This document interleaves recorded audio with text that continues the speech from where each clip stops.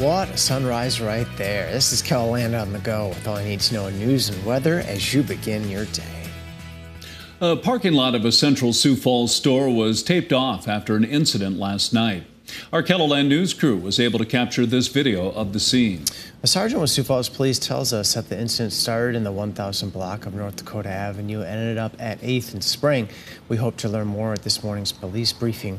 You can watch it live on our website starting at 10:30. Meanwhile, one person is dead after a fire in Madison last night.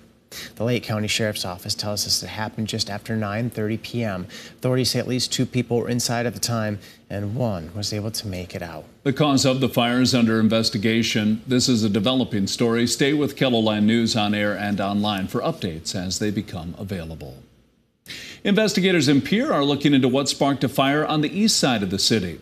The Pierre fire chief says crews were called to a home in the area of North Taylor Avenue and Pask Drive just after 2 o'clock Monday afternoon.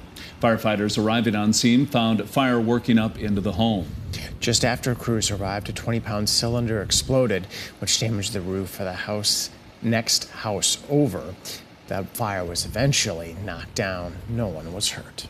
Now let's get a check of our weather with meteorologist Brian Karsten, starting the day with storms in western KELOLAND. Brian. We sure are. We've been tracking that here throughout the morning and continue to be weather aware in the Black Hills as some hail makers are making their presence known there in the parts of the northern hills.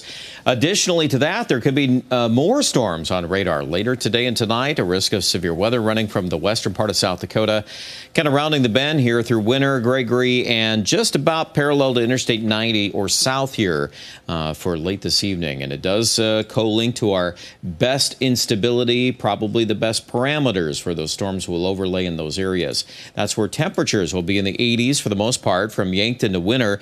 We are going to catch low 70s in the northeast and primarily driven by the increasing clouds and the intermittent rain chances. We'll get into Futurecast and those details coming up. Thank you, Brian. A Yankton couple says they have questions about a new business coming to their city. Paradigm Technology plans to build a $4.5 million manufacturing plant on a prime piece of real estate in Yankton at Broadway and 31st Street. The company plans to make high-end bolt-action rifles. However, Jim Means and Roberta Amber say the company's agreement with the city is raising red flags for them. They can't find very much information on the company or the owner, so Means wrote a letter to be read at the City Commission meeting, encouraging the City Commission to gather more information. So they said, well, if you want to push it any further, you need to come to a public meeting and ask in public. I actually thought I was kind of just doing my civic duty to encourage them to check into this.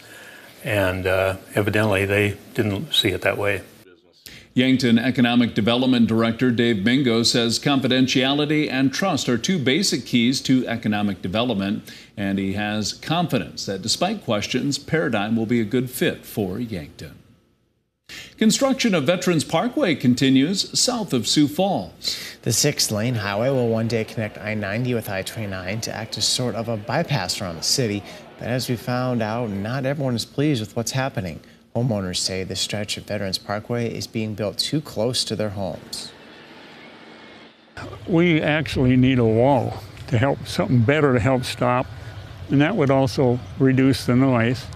Because doing this, you can really hear the noise. But Public Works Director Mark Cotter says there won't be a wall built, but rather trees and bushes to help buffer the noise and add high-tension cable guardrails. But the homeowners say that's not enough. And just over 36 years ago, KELOLAND News visited with Marcus Yoakum, a farmer who was building a cruise ship near Corona. He planned to run the boat on Big Stone Lake, but ran into obstacles with the U.S. Coast Guard and South Dakota Game, Fish, and Parks. Project never reached its full potential.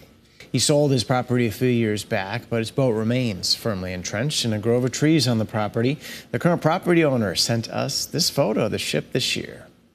For a closer look at the current state of the ship and the process it took to build it back in 1987, check out this KELOLAND.com original by our Jacob Newton.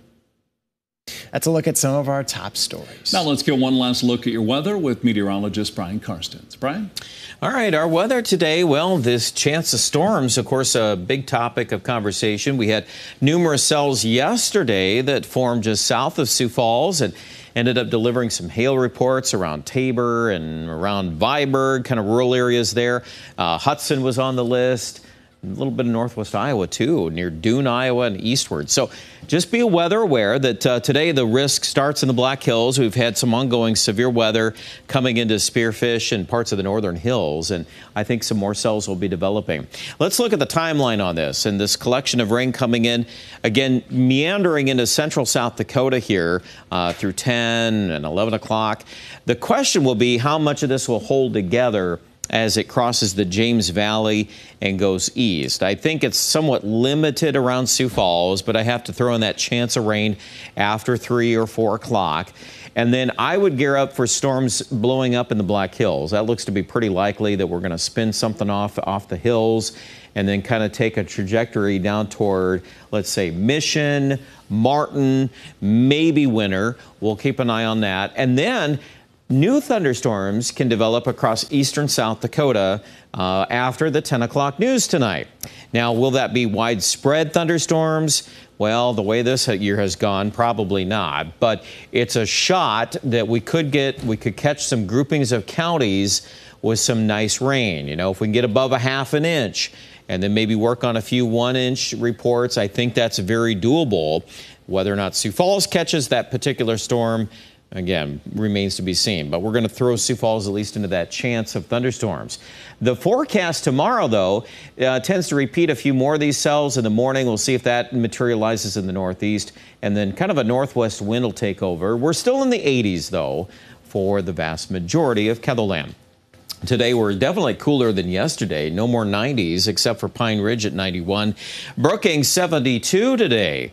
Also low 70s in Watertown. Forecast lows tonight, upper 50s to low 60s. Tomorrow, with those thunderstorm chances in the morning, we're going to hit that in Sioux Falls. And then maybe another round that, excuse me, can come into the northeast or in the late morning. And that, of course, keeps temperatures down a few degrees. 80s, most of that 7-day. Normal high is about 86. So I think we're still going to average a little bit below normal. The storm chance comes back Friday for parts of South Dakota.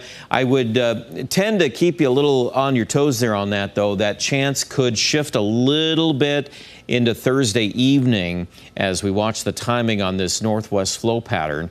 Next week, probably Aberdeen at this point staying in the low 80s. I don't want to crank up the heat just yet.